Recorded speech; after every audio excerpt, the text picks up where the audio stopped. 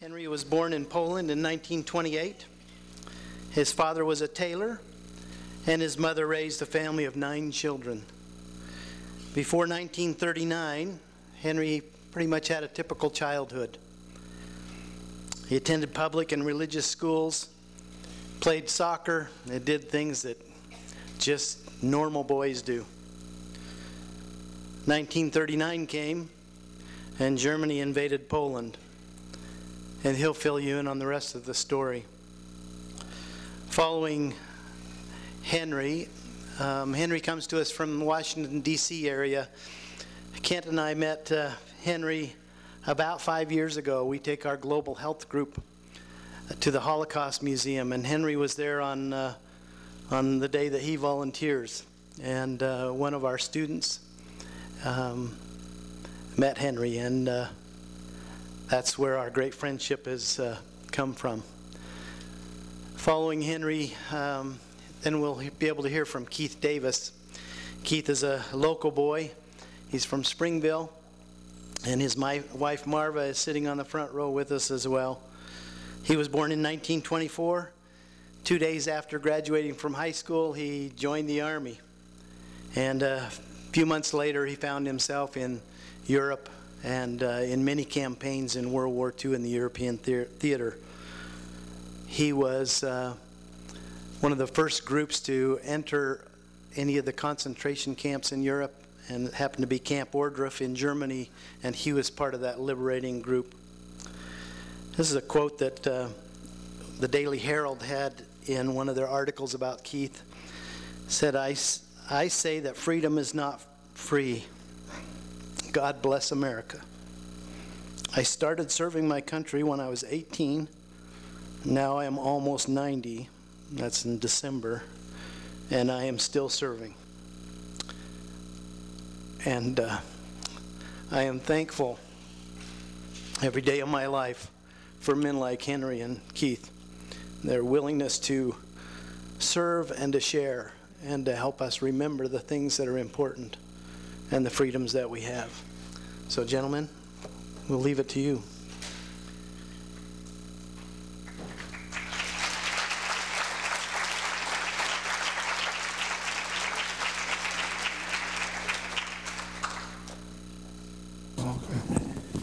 Okay. Good afternoon, everyone. Like we already heard that I was born in Poland, April 1st, 1928. We came from a family of 9 children. We had 6 girls and 3 boys. And we were running a tailor shop. We were in the tailoring business. I was the youngest of the 9. My father passed away just 2 months before the war. We had rumors from out of town what the German army or the Nazis like and dislike. We were told, the rumors going around, that if you worked in a factory, it might be beneficial for you. Shoemaker, tailor, carpenters, it didn't make a difference. That somehow, if you worked in a factory, was beneficial for you. We stayed alive a little longer, especially in our town. It was a small town. We only had like 7,000 people, Jewish people in our town, and there was a lot of industry. And they kept us there for 3 years. We stayed in our town. First thing they did is, before the invasion of our town, let me back up. Before the Germans entered, we knew what they're like. We all got jobs in the factory. Before the army invaded us, we were already about a month or 2 working on the 3 different shifts, munition factory. My 3 sisters and I got a job there, and my father was the helper getting us the job, because one of our customers were either a manager in that factory or had some kind of big job in there. My father approached him after we heard the rumors from out of town. He says, "Can you give my children a job in your factory?" He says, "How many do you have?" He says, 3 girls, single, and this young boy here. Now, but the boy was not even 12 years old. I was 2 months shy of 12 years old. And they gave us jobs, and we already proceeded going to work every day. And different weeks, different shift. One week you had from 7 to 3, and then one week you had from 3 to 11, and then the following week you had from 11 to 7 in the morning. So a lot of changes was going on with this. And we worked with non-Jewish people. They were on an assembly line. You know, you cannot spend too much time just talking. You're busy working. So we did that, and they liked what we did. And so happened that they gave us our jobs. And we had IDs that we worked in the factory. After my father passed away 2 months before the war, my mom took over. She was starting to get more, to look after us. More, I don't know what the right word is. She was worrying about us. So before she remembered from World War I what the Nazis came into Germany, into Poland, what they did. And it was nothing about killing or anything like that. Working you, grabbing you to do things like that, yes, but no killing. So my mom, the sisters were ready to explore themselves. The women were able to, in the early days, they could go on a farm, and the farmer would give them a job. You know, a woman can do that. But the moms were too protective, and I couldn't think of the word before, protective. And she would say, no, you don't go nowhere. You stay right in this house. You can't go nowhere. You have to stay with me. And she would let none of the girls go even out of town. And you could still travel in those days. But everybody had to stay put in the house.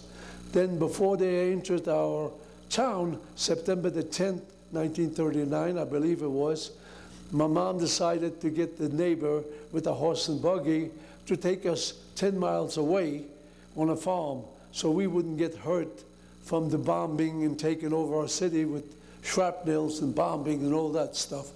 We were only 10 miles away. We could hear the noise. While we were there on the farmer put us up. He was a very nice man, not a Jewish man. He was a Gentile. And it was a Catholic, I believe it was Catholic people. They put us up for 3 days. We stayed the second day. My brother and I were out eating breakfast on the field outside in the farm.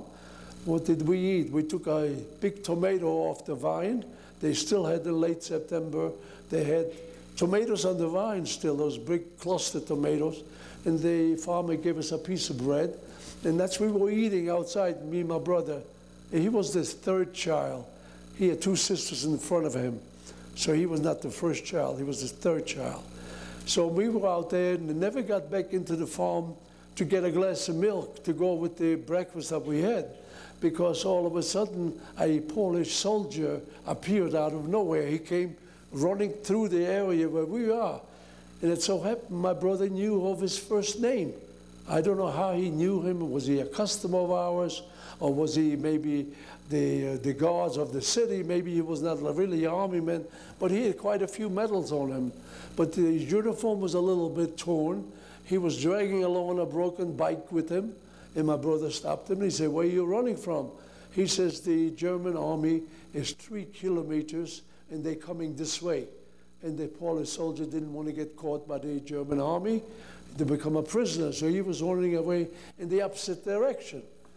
I could not believe my ears. My oldest protector, my buddy, my big brother says, is it okay if I go along with you? The Polish soldier did without hesitation. He said, of course, sure, you can come with me. So they both took off. And I, being a little boy, I was not quite 12 years old, and there goes my protection. I don't know, my father's already passed away, and one of the brothers was in the Polish army fighting the war with the Germans. He was 10 years older than I was at the time, and he was in the army, so I was left alone with the 3 girls and my mom. So I was hiding behind bushes, which way they were going. Every time I lifted up my head, my brother turned around, he says, go back to your mother, go back to your mother. But of course I didn't listen to him, so I chased him a couple miles. It was nothing for a young boy to run a few miles. And then the soldier turned around, the Polish soldier. He put his hands on the mouth real loud. He says, go back to your mother. Okay, okay. And I went back to my mom. and told her inside the farmer's house what really happened to Brother Dave. Oh, she was carrying on. Who's going to run the shop? It was a small shop. Who's going to run it? He's the only one supposed to be in charge of it if the father passed away, because one of the brothers was in the army, so he was supposed to run the shop. But she was upset, crying, carrying on. She got over it. We all, on the third day, packed up from the farm on the horse and buggy. We went back to our little house. We came back to the house, and we were near a railroad station.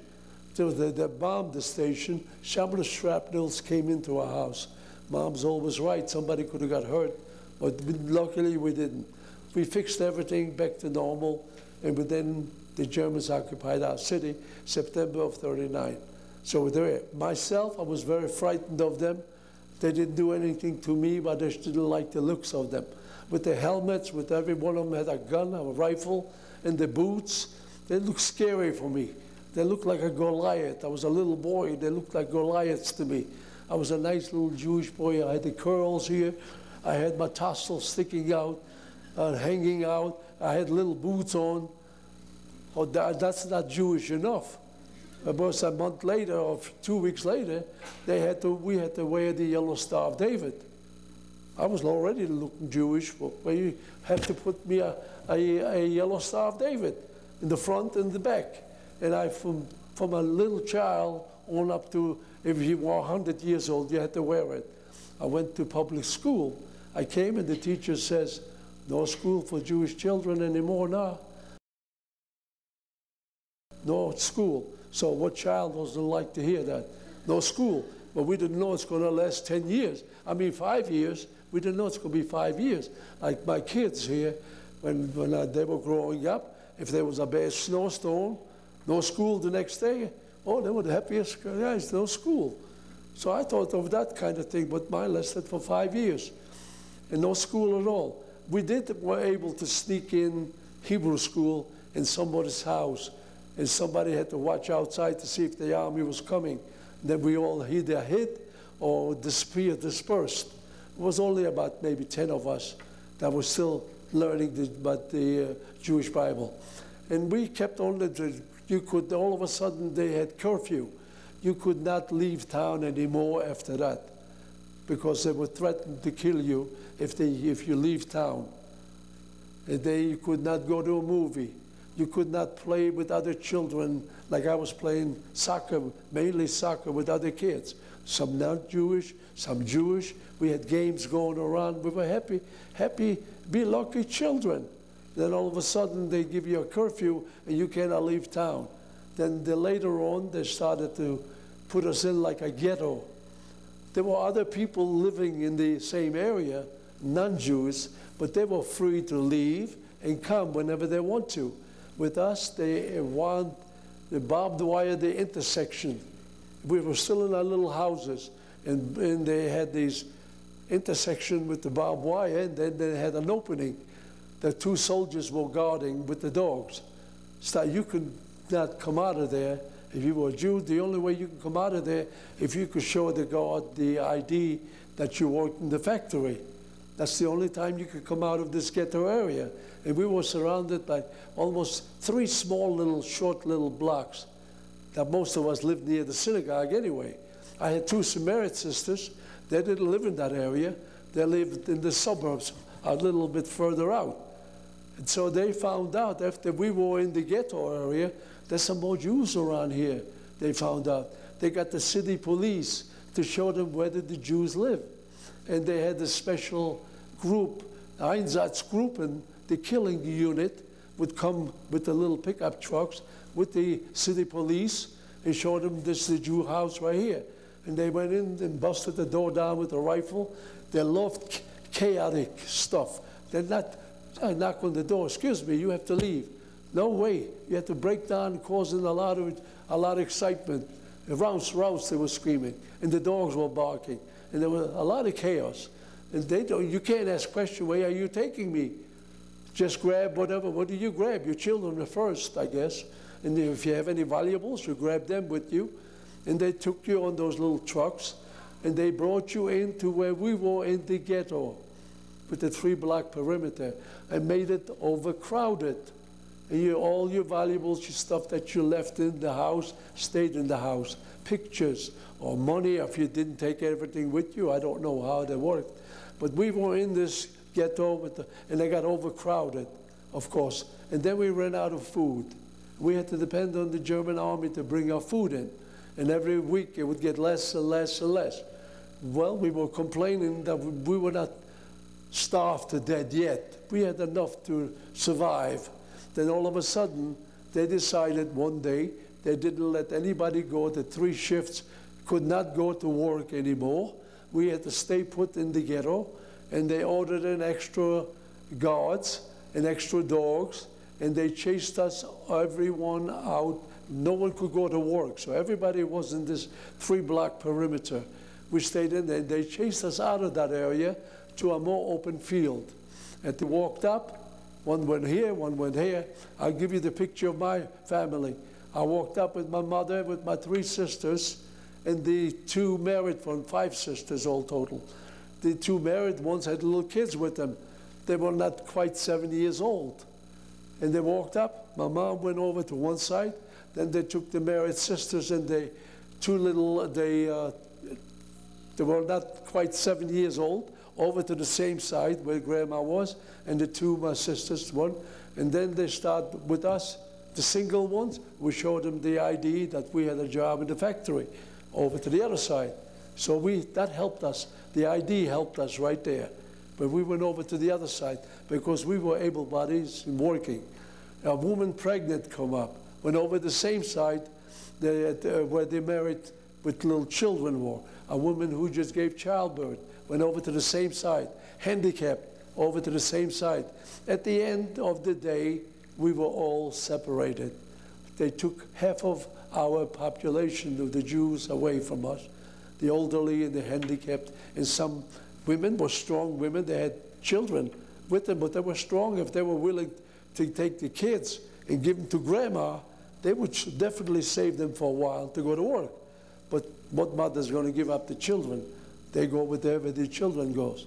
So my sisters did that. At the end of the day, we were separated, and we saw from a distance, we saw the freight cars sitting on the rail over there, and they marched all those people away from us. We didn't know where to take them. There's no way that you could get information from nobody. We didn't know till after the war where they took them. They took them to a place called Treblinka, nothing but a killing center. All those people were loaded up. They went from city to city. When they arrived at that place where the killing was done, Treblinka, they were full capacity, the trains. 24 hours a day, we were told. The trains would roll in there, and they would let them unload, and they were directed towards the shower room. They had to undress naked, and they went into the shower room, and they never came out alive out of the shower room because they were gassed to death with their children, with their women separate from the men, of course, but grandmas and their daughters and the grandchildren all went together, and they gassed them to death, and then they cremated them. And we did not know in those days by any cremation. We didn't know about any gassing to death. All we had, where we came from, hanging and shooting, yes. Or killing you with a rifle over the head, with the rifle butt, yes. That we did have. We didn't find out until we came to the other camps that finally we found out about that killing the other ways. Anyway, they took them away. We didn't know till after the war. Don't look for them, because we were looking for the family. We thought that maybe they're strong women, maybe they killed the children, maybe they killed the elderly. My mom was only 54 years old, considered old, I guess, and she went away with their 2 daughters and the grandchildren. She never came out alive. We told at the time we were traveling after the war, we were traveling in different camps. We didn't have to pay for transportation. So we came into one camp. It was called Bergen-Belsen. It was liberated by the British Army, and they were the British zone. We came in there. They only gave us 3 days, so you can only say, I only asked for 1 day, because I didn't even want to be with the British. With me, I liked the American soldiers better. I had a sister living in America. I knew if I stick to the American soldiers, I'll someday be in America. I thought maybe if I get tangled up with the British and they take me to Britain, I'll never come out to see my sister in America. That was in my head. So that's what I was thinking about those. Anyway, they turned around after they took those people away from us. They turned around to us, chased us for 6 kilometers uphill. We arrived at the destination, and on the way, they were whipping us with long whips, just like the cowboy roundup cows here, just whipping you, or if you didn't jog too fast, they were in a hurry to get up to the place where they wanted us.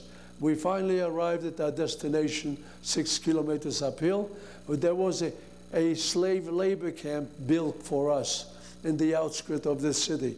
We never went back into the ghetto. Whatever you left in the ghetto stayed in the ghetto. Or if you left some valuables there, if you did, that was too bad. It stayed there. But they chased us uphill, and the loudspeaker came on, attention, attention. You must empty all your pockets, all the money, jewelry, whatever you have, into a box. And everybody obeyed, nobody got hurt. Myself, I didn't have a thing with me. I was a young boy, I didn't have it. My sister had little watches, necklaces. You know, women usually have that. And they gave it all up. They had to give it up. Nobody got hurt. One guard was at the gate going in. They furnished us with a 3-foot long, with a 3-foot wide blanket rolled up. Every camp I went, they gave us a little blanket. And then the other guard was at the barrack. It's the first time I noticed a barrack, a wooden shack. That's all it was, sitting on stilts. That's all it was. I never was introduced before, because when we were in the ghetto, we lived in our own little houses. And you put up other people too, on top of each other. But we didn't have any barracks.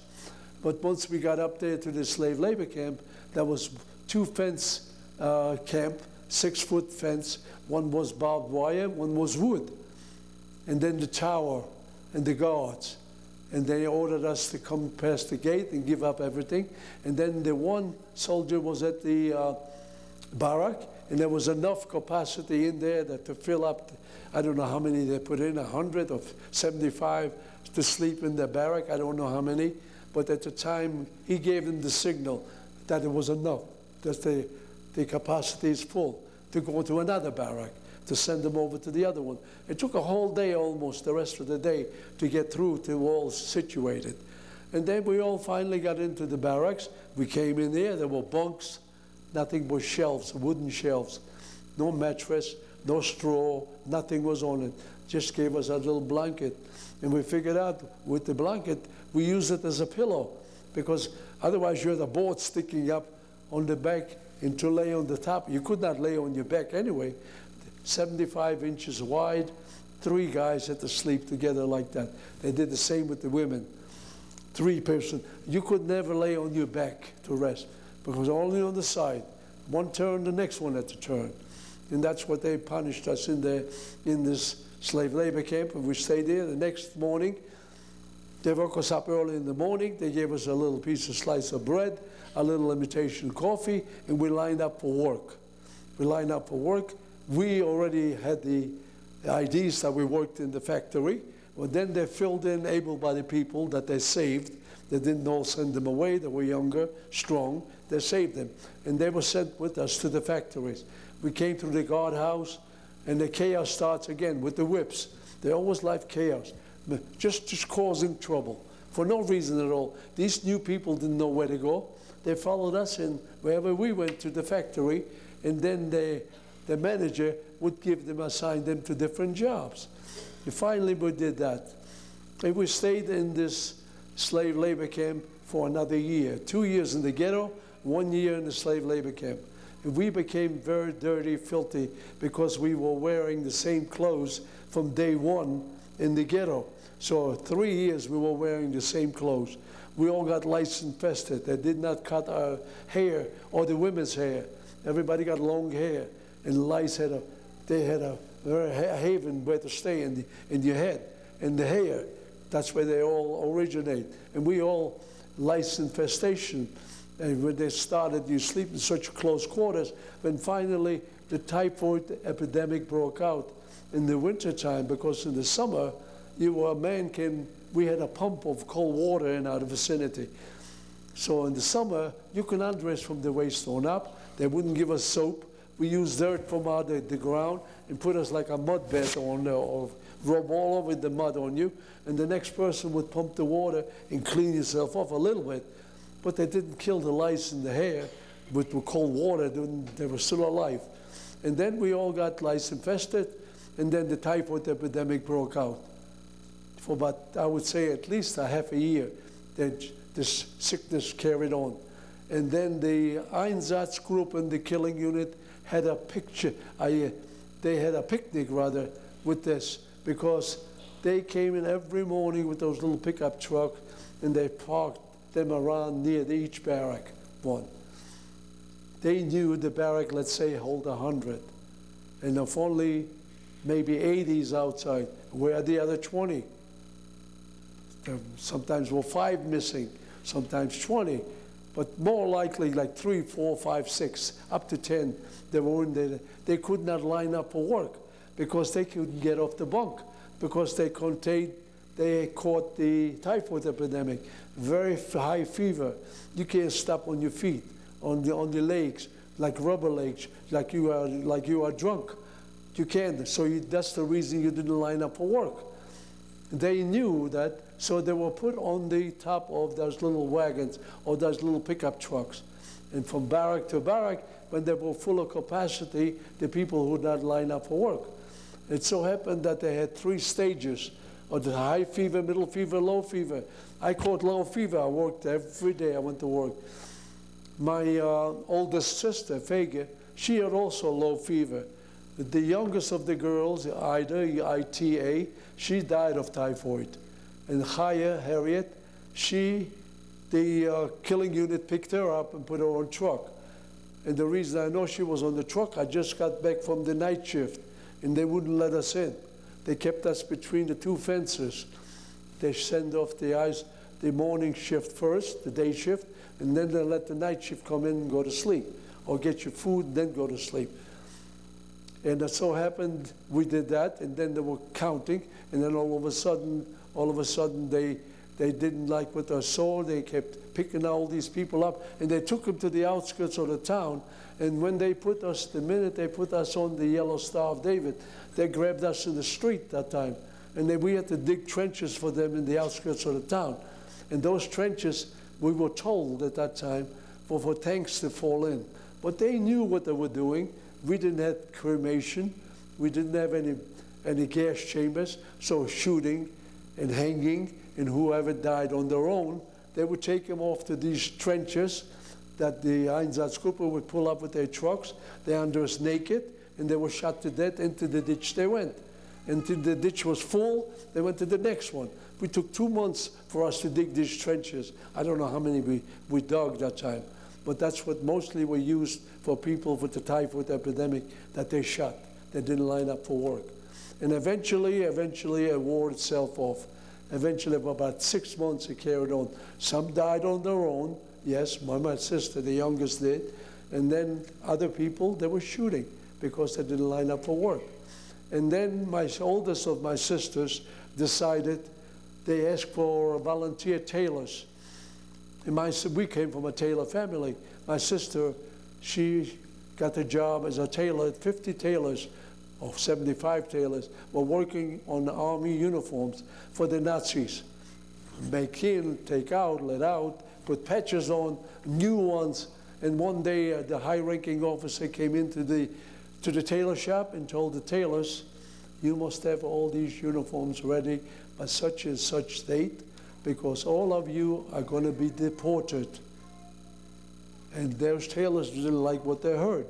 They said, we're helping them with their war machinery for 3 years here, with a little piece of bread and coffee and the water, cabbage soup at night. They didn't have to spend that much money on our food. So they're probably going to kill all of us because they don't need us anymore.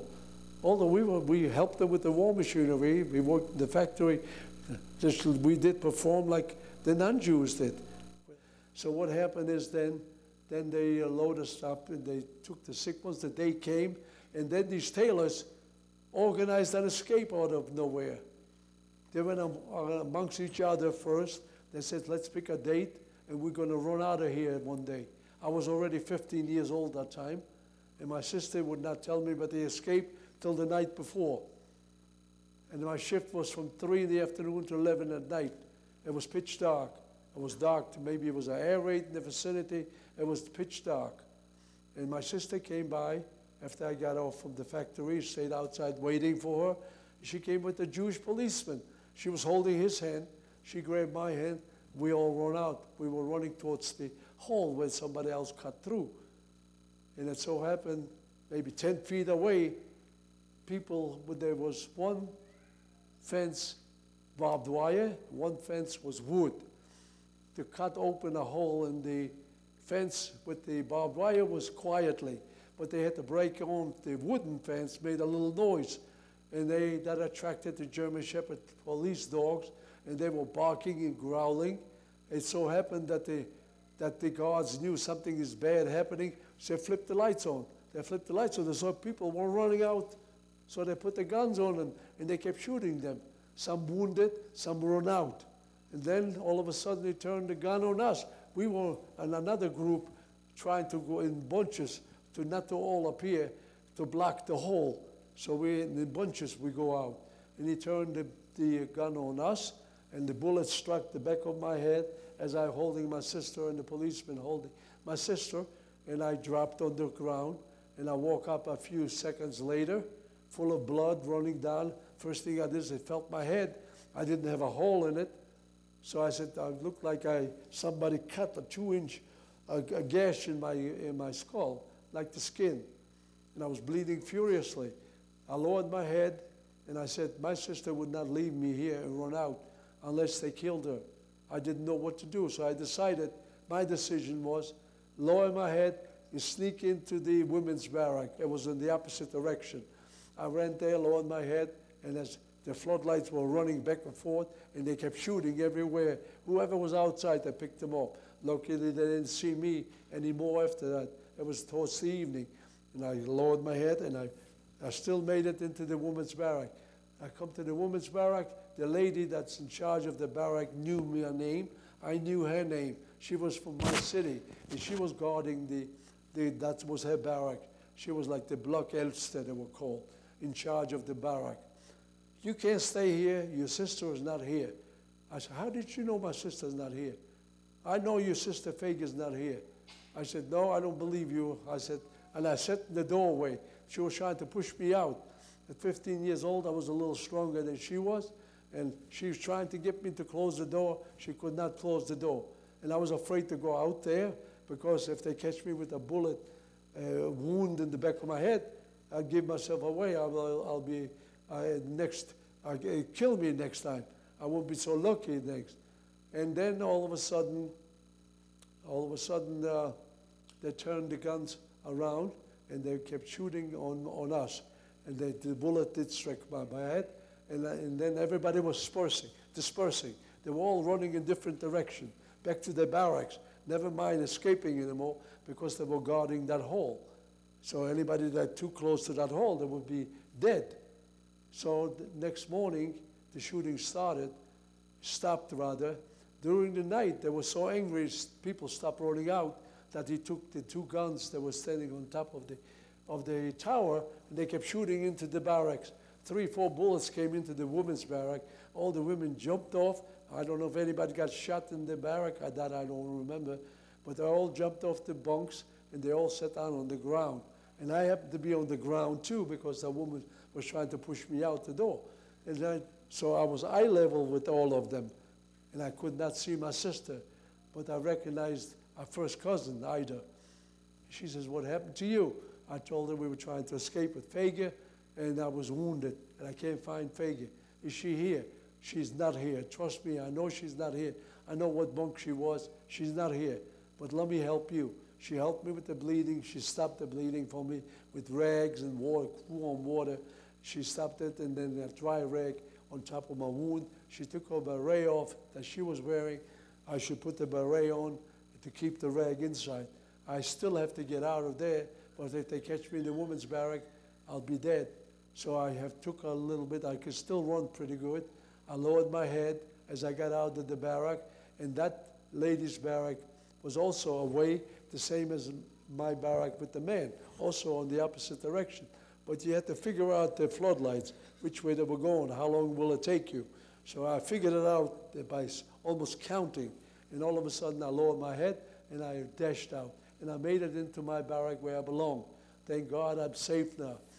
A few minutes later, the loudspeaker came on. Everybody out, it was morning already. Everybody rouse out of the barrack. They wanted to everybody be in the front of their barrack. The night shift just came back. They were not involved in the escape because they were working in the factories. So they wouldn't let them in until they counted the group that's still there to get some idea how many escaped. And that's what they were doing. So after the counting, they still didn't let them in. Then he told us to turn a different direction. We went to the direction where the hall was. And right there, I looked at the policeman I was trying to escape with. He was sitting in the upright position, moaning and groaning. We were only a few feet away from it. And moaning and groaning. Other people moaning and groaning because they were wounded. Where they were shot at, I don't know. But they were still alive. Instead of giving medication, maybe they would have been survived. But the medication was take his gun and turn it on all the wounded people right in the front of our faces. They kept shooting every one of them. First one was the policeman. When he tilted over, there goes my sister Fagin, laying stretched out by his legs. Before he was sitting up, he was blocking my view. I could not see her. But once he dropped over, she was stretched out already dead. She must have got shot with the same bullet I did and made it to the hall and just fell over, tilted over, and died maybe that way. That's the way I figured it out. And he killed all the wounded ones, and he said, you cannot escape anymore after that because we will kill you.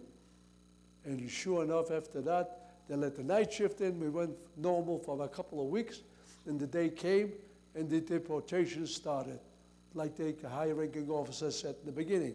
We were going to be deported. The trucks came, we loaded up on trucks, and the truck took us to the railroad yard, to the station, and we were loaded up on the freight cars. And we were traveling for 3 days.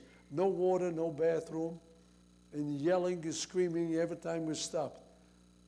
Water, water in different languages, in unison, we were screaming, so that you can hear miles away as much as we were screaming. They never opened the door, they never gave us anything. We finally arrived at our destination in the early evening. It was Auschwitz-Birkenau.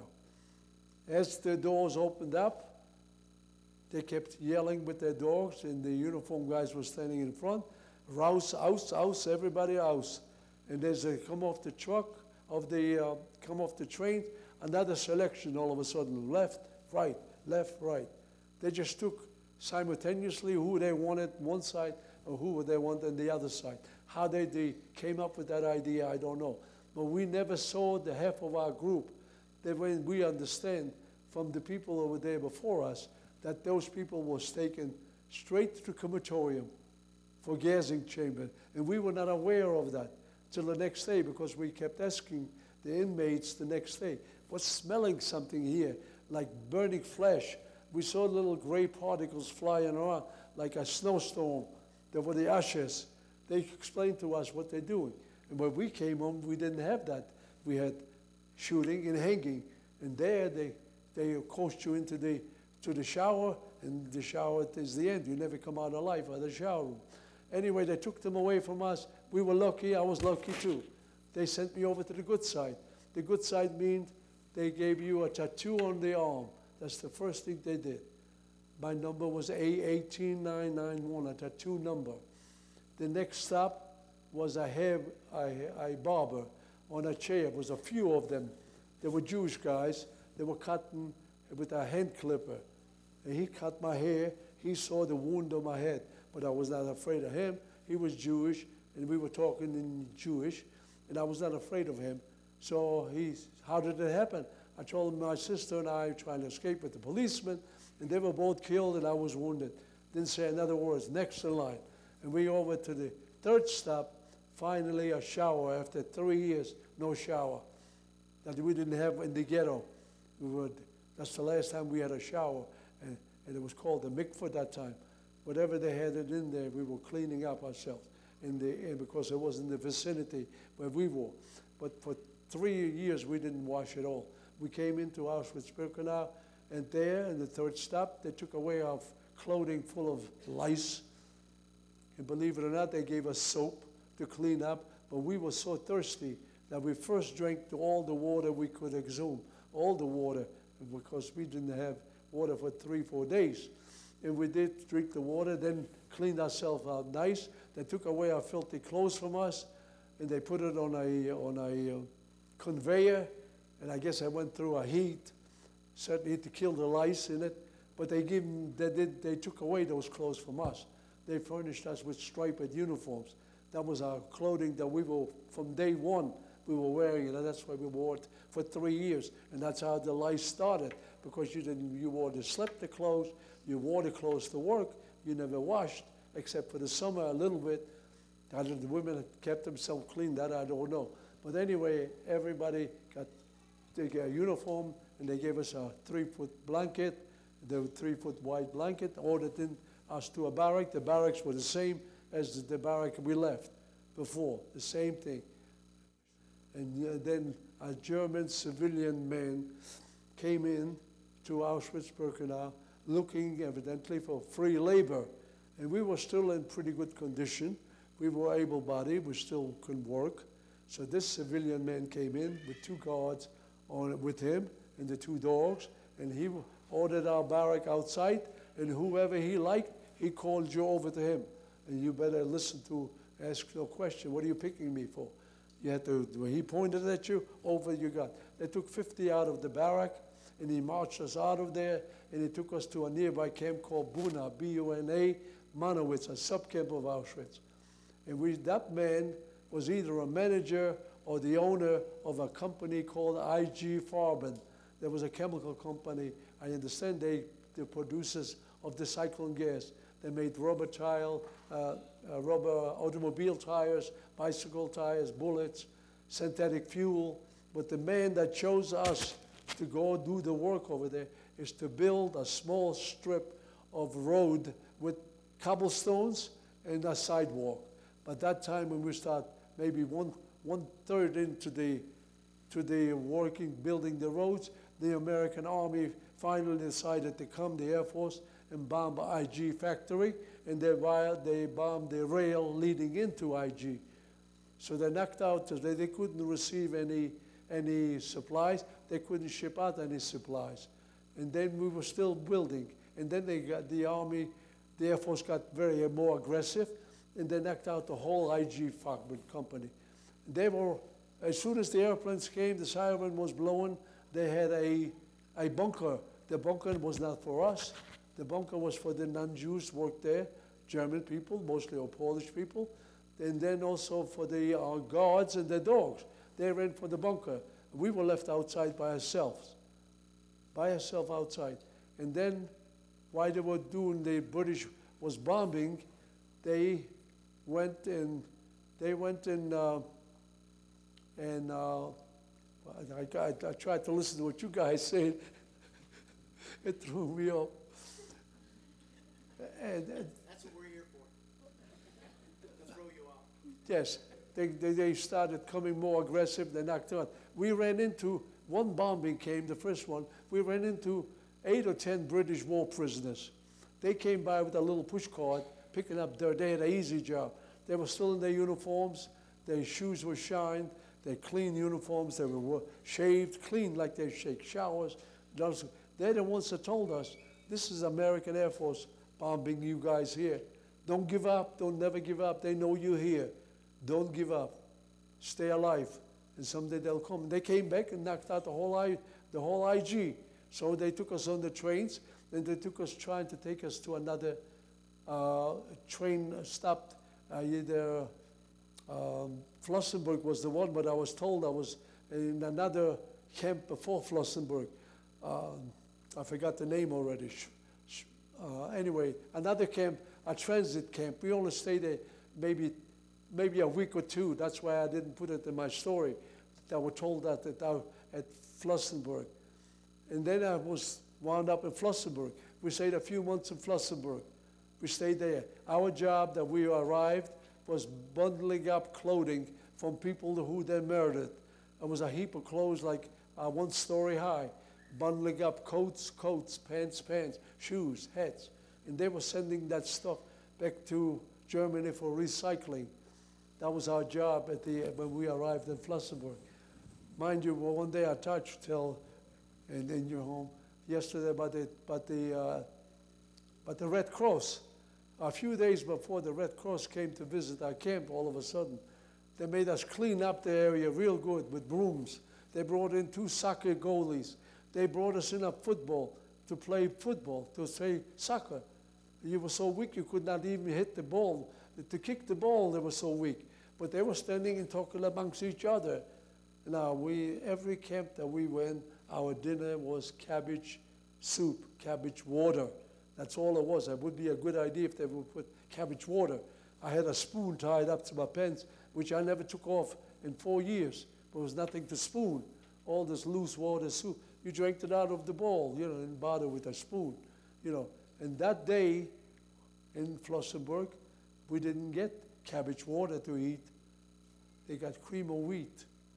Now, are these Red Cross blindfolded that they couldn't see our faces, that we don't get fed with cream of wheat every day? Would we look the way we looked? No, I don't think so. But they talked amongst each other. They wouldn't let us go near them. They just pointed at us that they're good. They play ball here, and they have a good life here. We don't kill them here. But every corner you went, there was a guardhouse built with brick, and the gun was sticking out. The gun was moving around always. And I saw those same things when I visited. A couple months I went back to those places. I went back, the guardhouse is still there, but nobody with a gun pointing at me. So I waved it. I said, "Thank you, they guard. I hope you're in hell." Before you could not, wherever you went, there was a gun pointing at you. In one place they had, I'll never forget, they had in Flossenburg, they had a bunch of either potatoes or I don't know what we used, the potatoes, we never got it, or these other things that were laying a bunch of. He was standing outside in the guard, inside, with the gun pointing at this bunch of potatoes. And people are hungry. They run over, they grab one. And once they grab one, that's it. It's the end of them right there. You kill them right there. You shoot them. And those guards were still, the guard houses were still there in Flossenburg. And the part of the fence, the electric fence was still there that I visited. It brought back a lot of memories. Of course, sad. My children were 3 sons. I took them with, very angry. How did the world let it happen like that? And how can they be so inhuman to do something to human beings, to do the way they were treated? We went to barracks, we went to crematorium. They visited us. I was trying to keep my composure. I didn't want to get the 3 boys upset. And I had one of them who married a daughter about 2 weeks later, so I didn't want to get in any situation where it can be some confrontation that he won't be able to get back home and go to the wedding. So we kept low profile.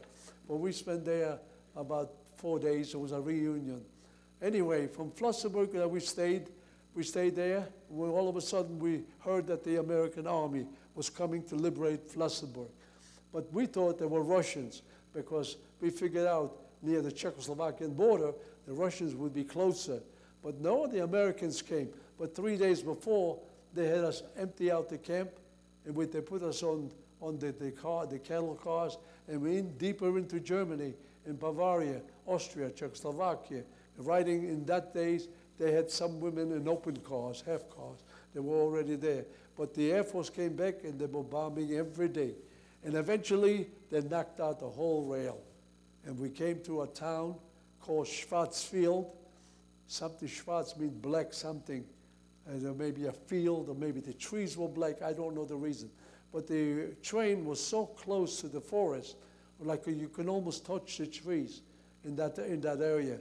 And all of a sudden, the Air Force came and knocked the heck out of that locomotive. And then they knocked some of the cars out.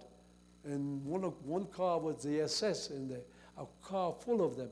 They were in a certain car with them, enjoying themselves, celebrating themselves. They had to abandon the wagons, and they screamed at us to jump out. They opened the doors for us to run into the wooded area. but you could not run away too far because they had the dogs laying there.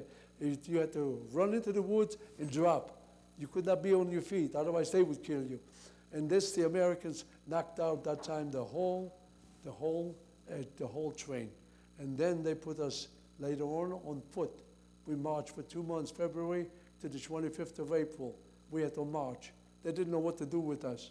From camp to camp, nobody wanted to take us in. They were overcrowded, or they didn't want to bother with us, so we kept marching. The only way we got a raw potato on the trip, if the 2 guards were hungry, the dogs were hungry. They located a farm. They would go into the farm and had themselves a good meal. It was their people, German people. They were right there, so I'm sure they had a good dinner. The order was to the farmer to give us 1 raw potato, and that was our dinner, and some water to drink. And we marched again after they're finished. And then on the 24th of April, they marched us into a farm, and all of a sudden they became very kind. They let us into a silo where they keep the hay, and we kept joking with one another. They probably could have put a match on there, put the hay in there, and burn us all up. But the dogs were laying outside at the door. At the doors, you could not open even the door before these wild animals would come and get you. They're very aggressive dogs. They could eat you up. If you see on some of the pictures, one of the dogs wear the muzzle. It's the eyes. If you look at that dog, you're just too scared to look at him. Anyway, nobody left the silo. We stayed in there. We got in from the April showers. We were soaking wet. We took our clothes off, wringed them out, and laid them down on the hay to dry. The next morning, they were not quite dry, and they all of a sudden woke us up early in the morning, and then they only marched us for 2 hours. They gave us a raw potato on the way out and some water, and then marched. And marched only for 2 hours. They put us near a wooded area, and we could see the highway, and we saw a lot of war equipment, tanks, and jeeps, and all kind of war stuff we saw. We didn't know. We thought that this was the German army. We didn't know who they were. In airplanes low flying overhead. We still didn't know the markings on the equipment. Out of nowhere, the 2 guards that were guarding us, silently, they took off and they ran away from us. They left us by ourselves. We couldn't figure out what happened. So we figured out later what happened, because the American army was only maybe a block and a half away. And they were too afraid to use their rifle to kill us, because they would give themselves away. The rifle makes a lot of noise when you fire a rifle. So they didn't want to get caught by the American army. So they snuck away. They got into a farm. I didn't see it, but I'm sure that's what they did. They changed their uniform to civilian clothes. They're just another German. And that's how they saved themselves. Out of nowhere, while we're sitting there, a tank took over from the main highway towards us. And as it got closer to us, we didn't know it was an American tank. We thought it was a German tank. So we said, now they're for sure going to kill us, every one of us now. So we stayed there with anticipation and waited. And all of a sudden the tank stopped, the hatch opens up, and this beautiful American soldier, America written here on the front of his uniform. It was a tight squeeze for him to get out of the hatch, out of the tank, like a genie out of a bottle. He squeezed himself out. And then he says, then he put his hands on the mouth, and he says, we are Americans, and all of you are free. I still get goosebumps when I come to that part of the story, that the word free. I just get shakes after putting up 5 years with the stuff that they had, beatings, and see my family disappearing where I was left alone.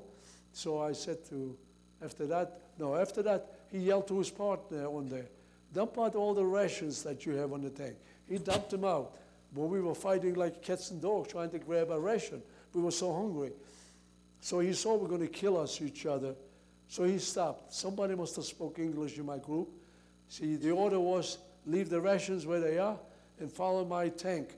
Don't follow on the side of the tank, but in the back of the tank. And he took us out of the wooded area. There was not much wood because we were more out than in, and took us across the field, across the road. We got across the road, and there we saw a house, a farmer's house. The American soldier got over to the door, and the other soldier, sign language, for us to go in, of course.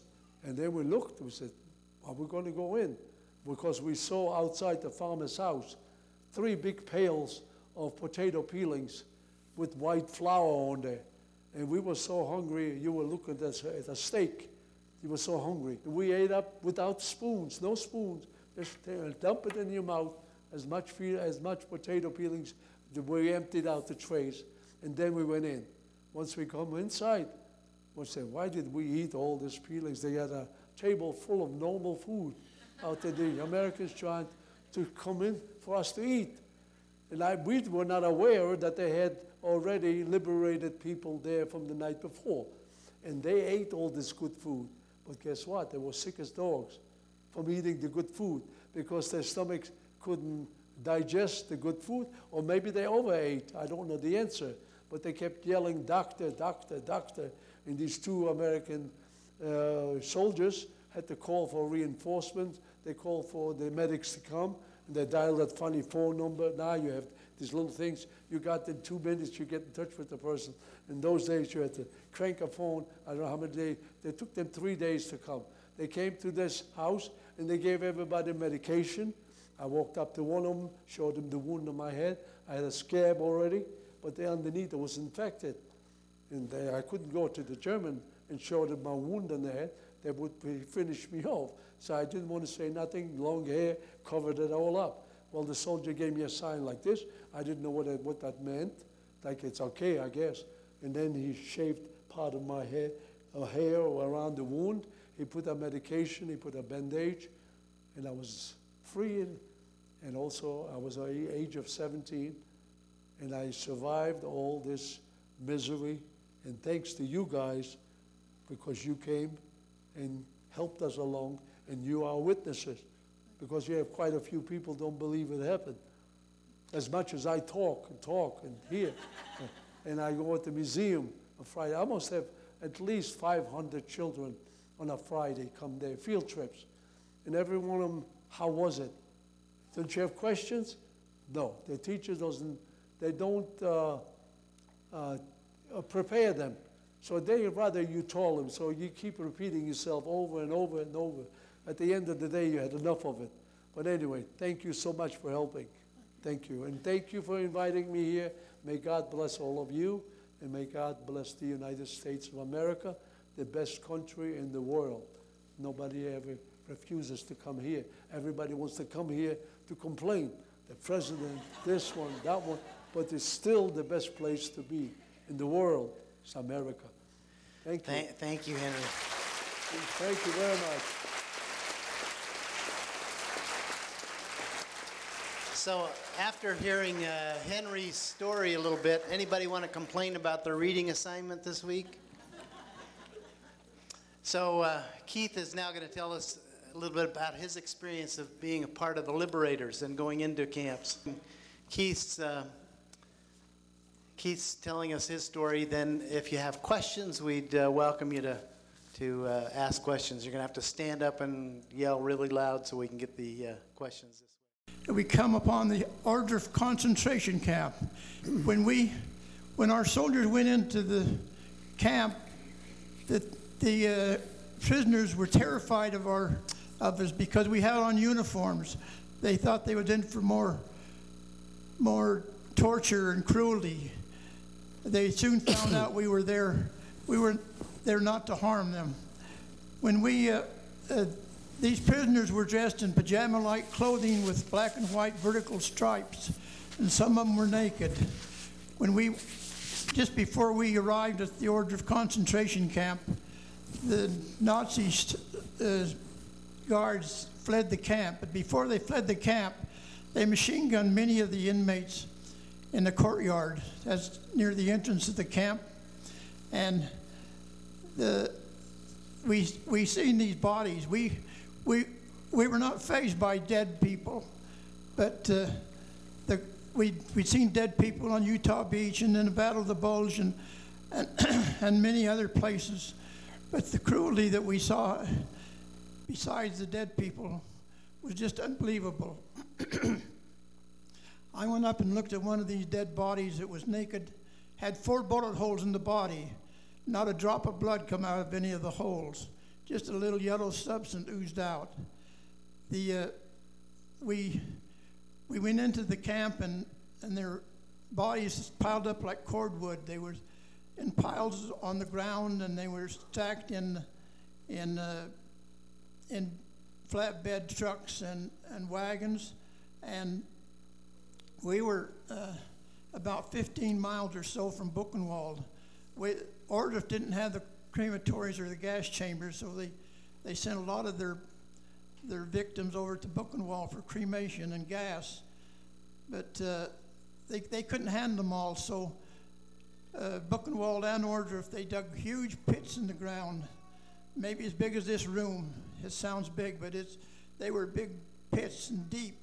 And they threw the bodies in these pits, and some of them were still alive when they threw them in, but they were all skin and bones. When we first got in there, our GIs were given some of our Army rations to the prisoners, and the highest ranking doctor in the American Army there, he ordered everybody to stop feeding these people. He says, "You're killing them," and they would actually die within a few minutes after eating our food, because our food was so rich. What they needed was some thin soup. But anyway, they were so hungry, just like he said, they'd eat anything. We went in inside the barracks, one of the barracks. They had many, many barracks in this camp. And on each side of the barracks was 4 shelves for the people to lie on. There were no straw, no blankets, no nothing. And there's 4 shelves deep, and we went in there, and the people in the shelves would look up at us with their eyes were large and their stomachs were sunken, and they'd reach out at us. And men and women lived in these barracks together, and they lost all dignity in these barracks. They had an outhouse type toilet in the center of the barracks, and the men and women, we would use this toilet inside the barracks, and between the smell of the outhouse toilet and the diseased bodies and the dead bodies in these barracks, the smell was so horrible we had to exit the barracks. These barracks are made out of 1-by siding, vertical siding, and you know how wood shrinks, and that's all there was on the outside wall, no insulation, no nothing. So there was a space between each board, a crack where the wood would shrink. And in the winter, it must have been terribly, terribly cold. And in the summer, it was horribly hot. And anyway, this same camp, after we were there, 2 days after we were there, I was only in the camp for about a half a day, but 2 days after I was there, the General Eisenhower, General Patton, General Bradley visited the camp. They wanted to see for themselves the horror stories they had heard about. There were so many miserable sights in this place. It was just horrible. After we was in the camp for about 2 hours, somebody found a Nazi soldier hidden in a culvert at the entrance of the camp. And the American GIs pulled him out of this culvert, and it looked like everybody wanted to lynch him right there. And they probably would have done, but the MPs took this Nazi soldier away, and of course I don't know what happened after that. The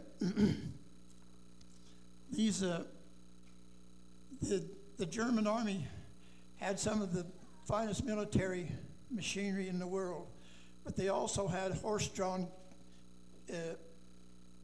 cavalry and horse-drawn artillery pieces. And when these German roads were really small, and our heavy equipment couldn't hardly pass each other on the roads. They were so narrow. But the American Air Force would find these horse-drawn artillery units, and they machine gunned and bombed them.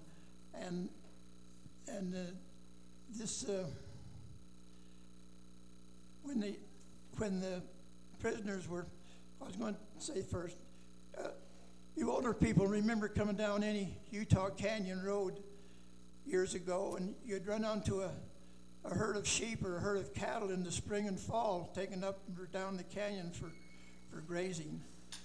Well, when the Jewish prisoners were liberated, they had nowhere to go, but they were on these roads. They had no clothes, they had no money, they had no food, they had no medicine, and they were all starving. And to compound this, the German population in these German cities were fleeing the Russians. And between the German citizens fleeing the Russians and the Jewish prisoners on these roads, the roads were so thick with people we could hardly get through. And after the Air Force would bomb and strafe these horse-drawn artillery pieces, and that the debris was so thick the Army engineers had to come up and bring their big cats and get ahead of the tanks and that, and push all this material off to the side of the road. They pushed off dead horses, dead people, and war machines that were destroyed. And we actually seen the Jewish survivors and the German refugees. They didn't want to be captured by the communists. But these people would actually go to these dead horses that had been maybe dead for a day or two or even more, and they were cutting off pieces of meat so they could eat off of these dead horses.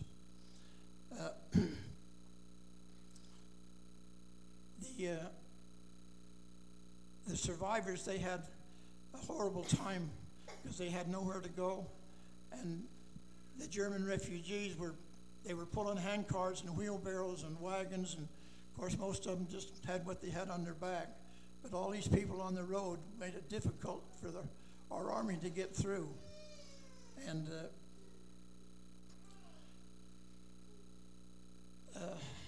every year I get invited to the Jewish Holocaust Memorial in Salt Lake City.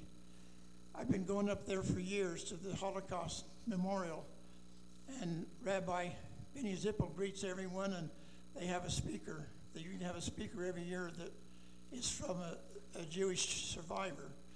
The first year I went up, we had about 8 liberators there and a handful of survivors. I went up this last spring, and I was the only liberator present, and there was 2 or 3 survivors. They're all dying off. One day, many years ago, we had a Holocaust and the church's symposium here at the BYU. And this was many years ago, maybe 25 years. But this organization traveled the whole world. They've been to Australia and South America and all of the countries in Germany and many of these United States. And I was showing some pictures of Holocaust pictures I have. And these Jewish survivors were looking at these pictures that I obtained when I worked at the IG Farben building in Frankfurt. It was General Eisenhower's headquarters after the war. And I was showing these pictures to the survivors present, and this one man, he says, "That's me in the corner up there of that picture." And this man had just escaped Germany, and he lived in Oregon at the time, so I don't know anything about him after that, but he showed me the tattoos on his arm, and anyway, he said, "That's me in the corner of that picture." And I'm not supposed to take too much time, but I thank you for letting me talk here, and I know that freedom is not free. Thank you.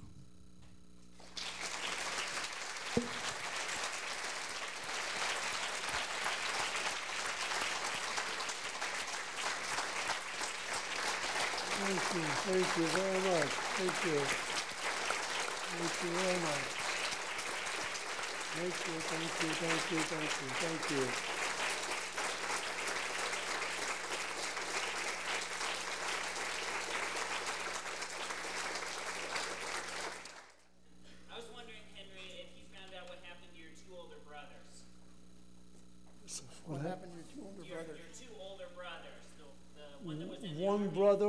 after the war. The one was in the Polish army. Through a cousin, we traveled after that, and like I told you, we were in Bergen-Belsen, and I ran into a first cousin, and she was liberated. She didn't know anything about the escape. She survived, and I'm going to Poland. Do you want to go with me? Of course, I said no. I said, I'm not going. I didn't even want to be with the British, let alone go to Poland. So I said, no, but if you go there, and if you happen to run into your brother, maybe your brother knows of my brother, they're not different in ages. Her brother was much older. My brother was, I don't know, he was 10 years older than I was, the one in the Polish army. And then I said, if you find your brother, see if you can find him too. I don't remember how he came over by boat or by plane, that I don't remember. But he came and located me. I was in the displaced person camp. And the first thing I asked him, I said, where do we have a sister in America? All I know is she's in America, because every soldier was willing to write for me, put it in the paper for me, call for me, but I didn't know where she lived. All I know is America. America is too big. You can't do that. But so happened is, when he came, he narrowed it down. She's in the Washington area. So that was a good deal right there, right there. She started investigating. And then it happened on our benefit, it happened that she married a first cousin and maintained the same name, the same last name, spelled a little different. They spelled it G-R-E-E, and we spelled it in Poland G-R-Y-N-B-A-U-M. So it was kind of close. We started investigating with the HIAS, the organization, and they came out that we are the brothers of the sister who lives in the Washington area. And it took a year. She sent papers for us, and the two of us immigrated to America. We came in June. I was liberated April the 25th, 1945. June of 46, I was already in New York, watching all the cars flying all of a sudden, back and forth. I say, how do they hit each other? But he had a flying there. And German was a Bahnhof. I saw them flying there too. But in New York, with those bridges, I was very overwhelmed with that. Anyway, my brother took me. My sister didn't come to pick us up, because usually if you receive a package, I call ourselves packages, the sister should have come. The sister was pregnant. She couldn't travel. It happened so that the brother who escaped with the Polish soldier came and picked us up. So mind-boggling, I said, Dave, how did you get to America? He said, I came here in 1941. I said, good for you. You're good. I said, if you'd have let me run away with you in 1939, I would have been in America. So he started telling me how much problem he had over there. Believe me, zero. Problem. He wound up in Wilno, Lithuania. I don't know whether that Polish soldier ran away with him all the way there. I don't know, but he had a little help in Wilno, Lithuania. I don't know if anybody is aware, they had a Japanese ambassador, but the last name was Shukaharo. I don't remember if it was his first name or last name. He has helped Hasidic Jews with false passport to go to Manchuria. And he helped my brother a little bit, and between him and the ambassador and my sister, he came in 1941. So anyway, he came, picked us up, and he brought us over to the sister's house. And she already fixed up an attic for us with hardwood floors like this. And I wasn't used to it. To me, there was like a five-star hotel where I came from. So I didn't complain. My older brother already had a room in the house. She had a 4-bedroom house or 3-bedroom house. She had the kids too. So me and my brother in the Polish army wound up in the attic. And the attic with 2 big fans. They didn't have any air conditioning in those days. But it was nice. We didn't complain. And we stayed with my sister 1 year. Then we went each other's way. I lasted 1 year. And then I got married within a year. I met this young lady and I said, that's it. I don't want nobody else. And the poor thing didn't even finish high school, but don't listen to me. Get education first. And I didn't listen. And I said, I didn't let her finish high school. I said, you go, but after we get married, you go back and finish. And she did exactly that. And we lived together 63 years. I have 4 children. I had with 3 sons and a daughter, 12 grandkids, and 6 great-grandchildren. And my wife passed away about 3 years ago. I was married for 63 years. When I saw her, I said, I don't want to look at her other place. This is me right there. And I got married. So some of you guys that are out there that haven't figured this out yet, you listen to what That's Henry right. said. But don't you listen with education. Get your education. I made sure my kids are educated. Oh, yes. Did you ever find out why the Germans, why Hitler and the Germans had such a hatred towards the Jews? Well, we were like scapegoats, I guess, for them. Everything they were blaming on us. They didn't have any food, the Jews ate it all up. They broke, the Jews had all the money, they didn't have it. Only 1% of Jews in the whole Germany, only 1% of Jews. How much damage can they do to a country like Germany? But they hated them, and they sent them out of the country, and they sent them into Poland. They deported every one of them. And every German would say, oh, I'm a German, they can't do that to me. Second, there was a Jew. But first, a German. I'm a German right there. But he treated them just as bad. But why they did it, that's the only thing I say is a scapegoat. Why he hated us. Do you have anger about your experiences? Oh, I'm not angry. We have incidents at the museum, and sometimes people come and they go on the 4th floor, and when they see all these atrocities is done, they come down from there, and the people tell them that if you want to see a survivor, they're at such and such desk. And we usually 2 of us at a desk sitting there. They come crying. They come over. What are you crying about? We cried enough, well, you don't need to cry anymore. Oh, we Germans, we are ashamed of ourselves. I'm looking at the person. The person's 30 years old, 25 years old. What have I got against them? I don't have nothing against them. I said, I have nothing against Germany, only the ones that caused the Nazis, that caused this problem. Maybe it was your grandfather or great-grandfather, but definitely I don't have anything against you. In fact, I give you a hug, and we hug and we make friends. Keith, how about you? Any anger or any feelings about your service that you wished you wouldn't have had? Or? No, I'm glad I had the experience. I'm glad I had the experience, but I wouldn't want to do it again. But I have hard feelings against some things, yes, even today. Okay.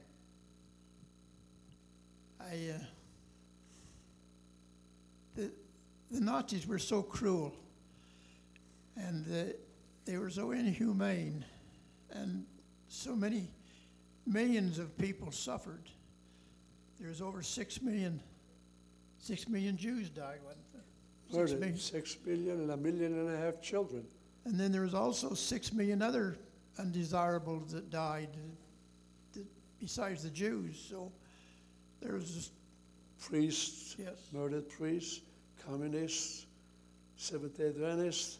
He killed a lot of them, not only Jews, but and gypsies. Yeah. Gypsies and handicapped people and homosexuals and Yes. and all kinds of people that didn't conform to their belief, why they were exterminated. And it's hard to get over that. And after you see the suffering, especially like Henry, he's seen so much suffering.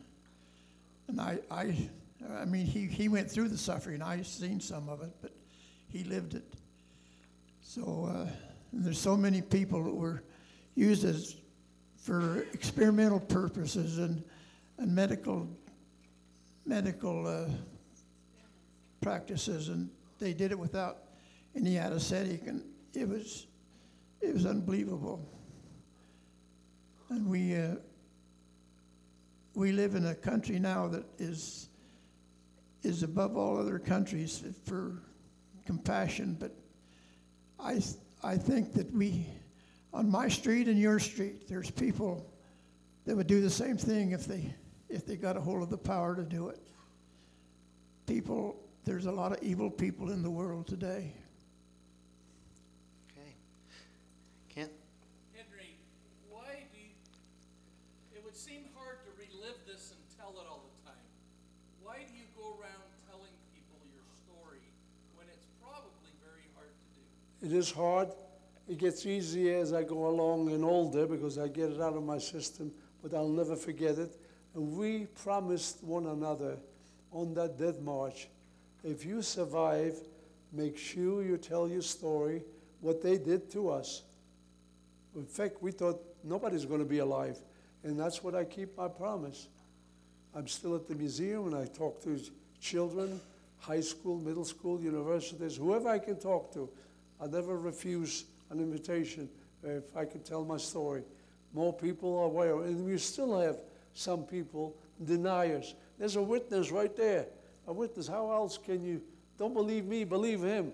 Maybe I put the number on myself. I don't know how, I don't know what to tell. I know I was there, and these non-believers, they say it don't happen. It didn't happen. So we appreciate the liberators when we get together and thanking them for what they did and try to remember us. But you're like a witness to us. Thank you.